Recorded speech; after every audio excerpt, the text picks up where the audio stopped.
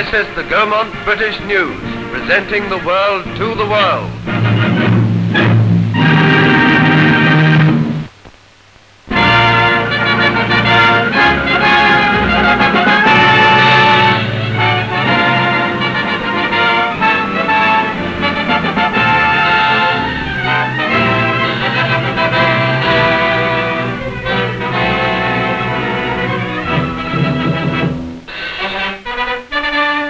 We shall remember 1939 as the year when peace efforts came to naught, but not all of them failed.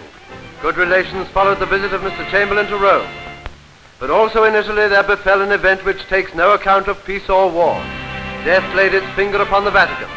Pope Pius XI was succeeded by Pope Pius XII. News at home started with the King George V.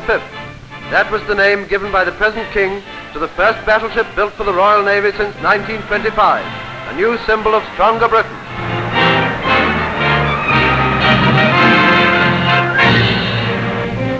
In Europe there was still war, but Spain was nearing the end of her tragic upheaval. Barcelona fell, and the victorious troops of General Franco marched into Madrid after 2.5 gallant years.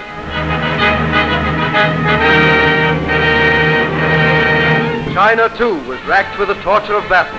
Japanese bombs rained upon the towns and villages in a fury of destruction.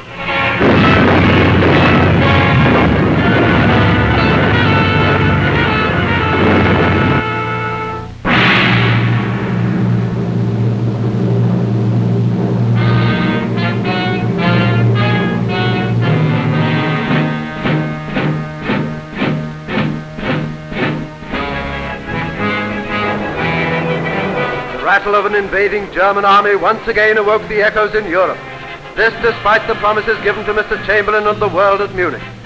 We know now the real intentions of Hitler and the Nazi fanatics. Britain must be prepared.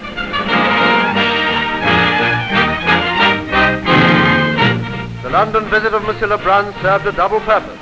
It showed us the likable qualities of the First Lady and Gentlemen of France, and it showed the world in general how firm were the ties of our friendship. Meanwhile, Britain pursued the peacetime course, the Grand National. The winner was Workman, ridden by T. Hyde.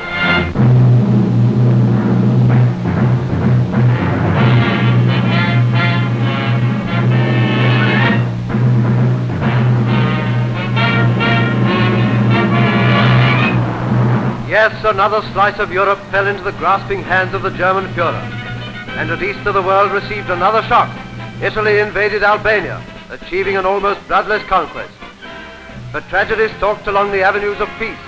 The giant French liner SS Paris was ravaged by mysterious fire. 34,000 tons of proud ship and a priceless cargo. In 40 minutes, a wreck. The German fleet came out for exercise in the Channel.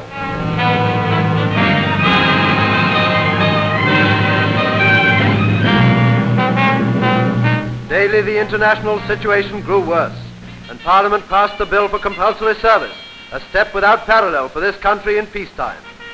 But willingly the young men answered the demands laid upon them. Crowds joined up, but crowds were not to be diverted from their customary sport.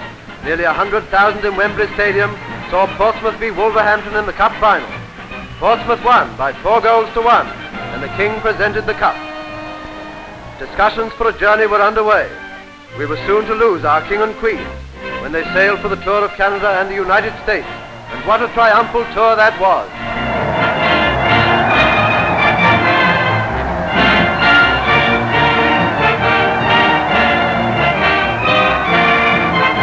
Do you remember what they said about it in America? In the persons of George and Elizabeth, the British have captured Washington again, and Washington loves it.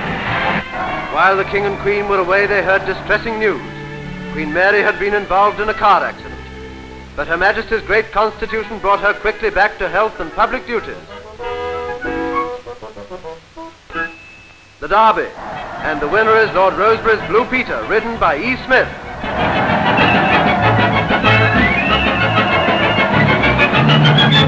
Open Golf Championship, won by a British champion, Dick Burton. Sidney Wooderson lost the mile of the century in New Jersey in a spectacular incident. Hemmed in by the American rideout, he stumbled and lost the race. Was it a foul? Then America's biggest and most breathless thrill, Indianapolis.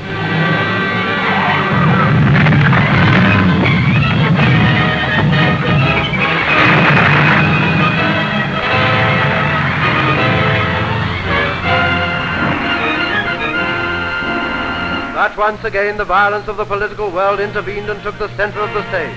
Blockade in Tientsin. Japan v. China still dragged on. Chongqing in flames. Danzig.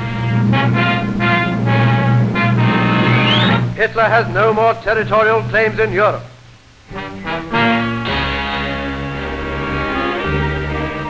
Ribbentrop flew to Moscow. The Nazis and the Bolsheviks, sworn ideological foes, became uneasy partners in a business whose aim was plunder in Poland.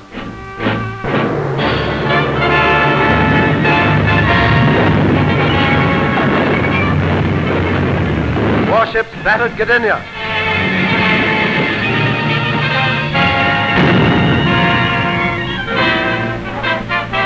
Britain and France had promised that if Poland were invaded, they would take up arms against the Nazi bully. This age of aggression must be ended, and Britain prepared to keep her word. Children were evacuated from cities in the danger zone, but up to the very last we worked for peace. We failed, and on Sunday, September the 3rd, 1939, Britain declared that a state of war existed between her and Nazi Germany. Almost immediately the air raid sirens sounded their warning, but it was false alarm.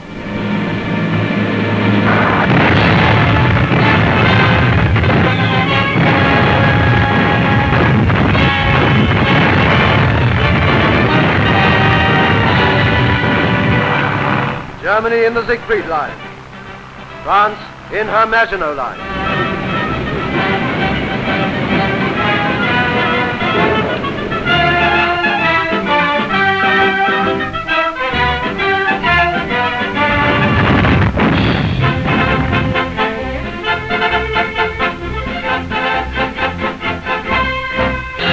The war had scarcely begun when German U-boats repeated the frightfulness of the old World War. The liner Athenia was torpedoed, women and children lost their lives, and many of the passengers were American neutrals.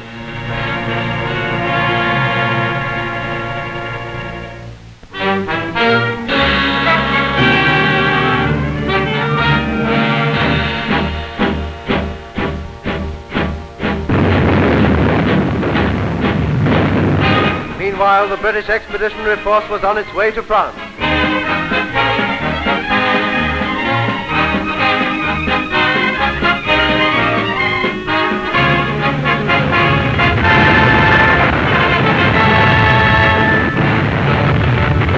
Heavy losses early in the war at sea, the aircraft carrier Courageous and the Royal Oak.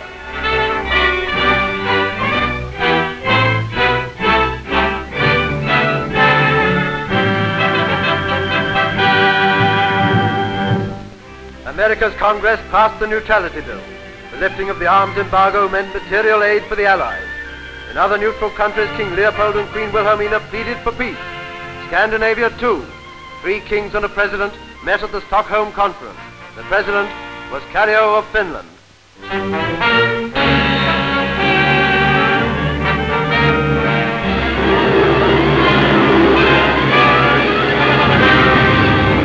The lust for power had spread from Nazi Germany to her partner in Russia. Stalin sent bombers to rain death upon the Finnish capital, Helsinki.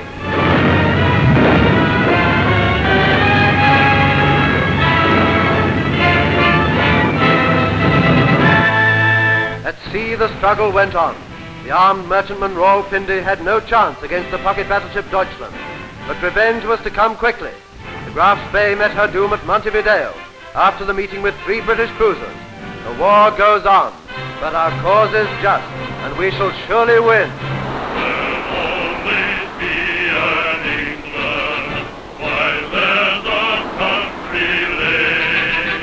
Wherever there's a cottage spot beside a field of grain, there'll always be an England while there's a busy street.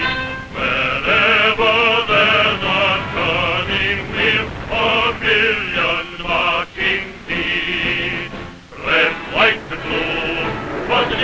to you. Surely a crowd shouted aloud, Britain's away. The Emperor, we can depend on you. Freedom remains, freedom has changed, nothing can play.